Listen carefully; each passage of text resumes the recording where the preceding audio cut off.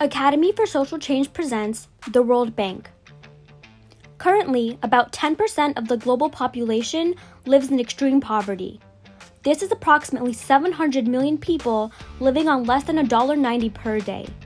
To put this in perspective, this is about double the population of the United States, which is a little over 300 million people. However, this number used to be a lot higher. Although 700 million people is a lot, the number of people living in extreme poverty around the world has actually declined steadily since the early 90s. This is due to efforts to increase education, reduce infant mortality, and improve many other factors that affect income. Yet, how do we know that these factors influence a country's level of poverty, and how have we been able to track this progress? Much of this information is easily accessible thanks to the World Bank, which collects data on a variety of topics from 189 countries. It is one of the world's largest research centers, providing analyses of development data and training to governments throughout the world. The World Bank tracks indicators of development in each of its member countries and publishes this data on its website.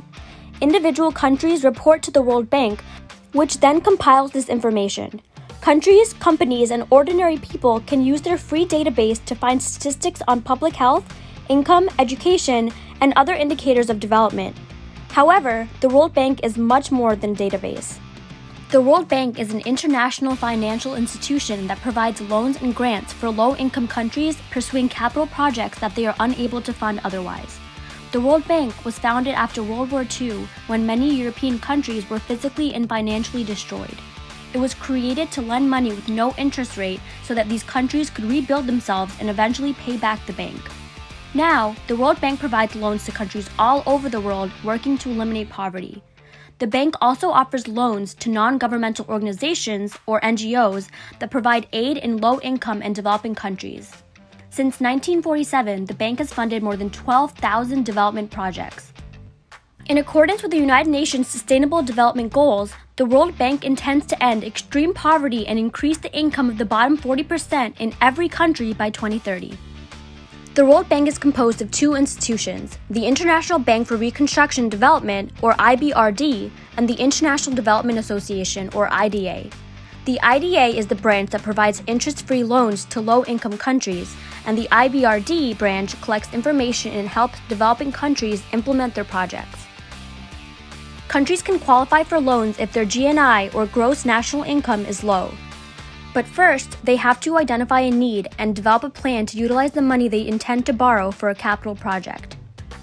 So what counts as a capital project? A capital project refers to improving a country's capital, such as infrastructure, or even eliminating barriers to human capital, such as lack of nutrition or education. The World Bank is accessible to low-income countries because, unlike most banks, its loans are interest-free.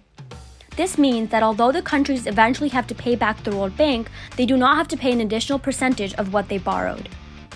Although the World Bank works to eliminate poverty, critics believe that it uses shock therapy, which can be harmful to developing countries. In economics, shock therapy is when the government quickly and radically changes economic policy.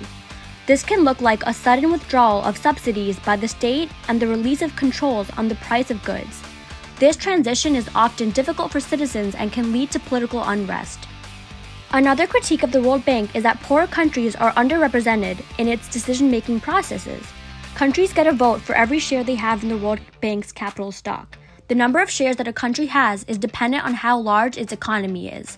Countries with larger economies, primarily the United States, Japan, China, and European countries, hold the highest number of shares and therefore the most voting power.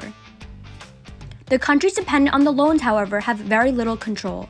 The United States has a unique influence over the World Bank as the largest single shareholder.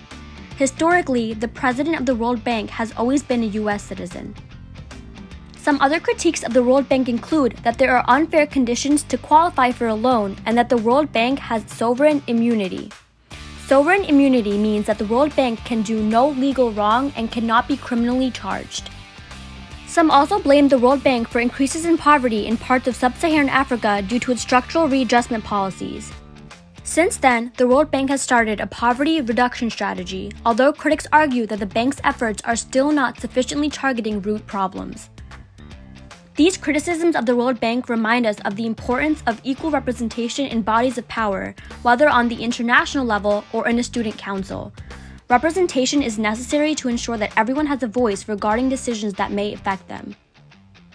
The World Bank does, however, provide many free and useful databases. These are incredible tools whether you're an economist at Harvard researching the correlation between income and consumption, or a student curious about poverty levels around the world.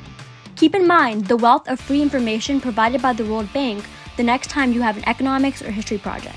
Now it's your time to think further. How could the lack of representation in the governing body of the World Bank affect low-income countries?